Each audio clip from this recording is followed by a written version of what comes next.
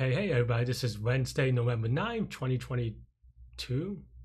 Hit the like button, hit the subscribe button, join me on Discord. Let me know what you think about today's problem, or today's extra bonus problem. So I am going to do, can I select multiple? No, I thought you can. I'm going to just do a medium today just because I think I've been doing hards.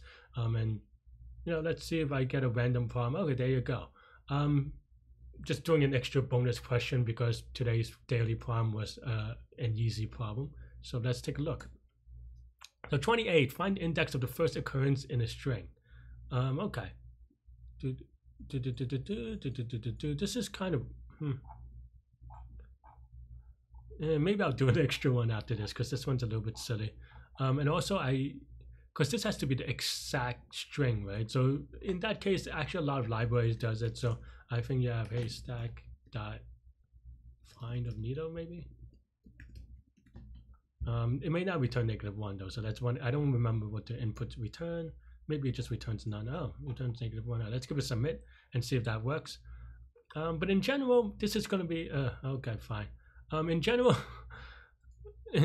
this is going to be, let's say haystack is O of H and this is O of L. This is going to be O of H times L. There are other ways of doing it though. However, I don't know this complexity, but of course if you do it naively, it's going to be n times L, and given that this is actually 10 to the 4th, you might actually time out. So don't do that. There are, however, a lot of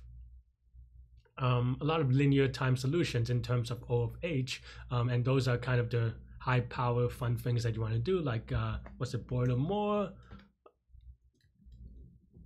Is it Boiler More? Maybe I'm oh yeah, Boiler More, yeah. There are a couple of them. Baltimore is one of the ones.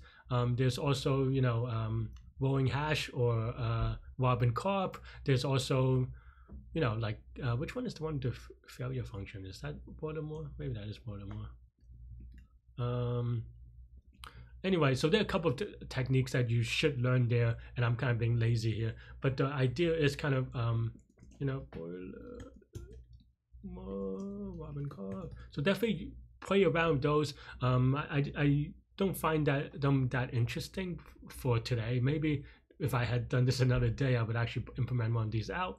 So I don't know, but both of them are very well-known things and very things that you can actually implement by yourself. So definitely practice them, watch another YouTube video on them, and yeah, let me know what you think. If you're watching this now, I think, you know, there's only 3 minutes in, so I'm going to do another problem because this one is silly for me. So yeah, that's all I have for this one. So hit the like button, hit the subscribe button, join me on Discord. Let me know what you think. So actually, one additional thing is that I don't know the complexity of this, but I would say that, to be honest, I think they optimized this. So I imagine it uses one of these linear ones, but I don't know for sure. So definitely let me know. But then the other thing is I am relatively sure, though I also don't know, is that they actually, you know, write this in C Python, so it's written in C, so it's very optimized, very fast. So that's why, at least especially in Python, you want to use library functions as much as you can for stuff like that. Anyway, that is actually what I have for this one. So let me know what you think. Stay good, stay healthy, to good mental health. I'll see y'all later and take care. Bye bye.